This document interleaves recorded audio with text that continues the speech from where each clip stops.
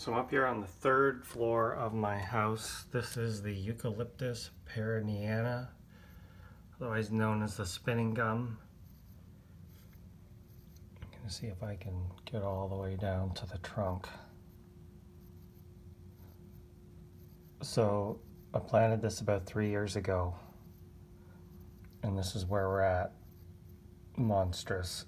And it's just loaded full of seed pods and new buds that will be blossoms. And I noticed that this summer it's finally seems to have slowed down its growth up, although it still has grown up, but it's starting to thicken out. You can see the new growth as the really nice red branches with the kind of bluey green sickle-shaped leaves. It's a windy spot here, so this thing's been whipped around ever since it was little, so I'm hoping it has a nice strong root system.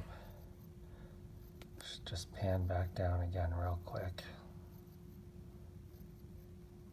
But the movement in the wind is really nice, and I know my neighbors have commented on how much they like this tree.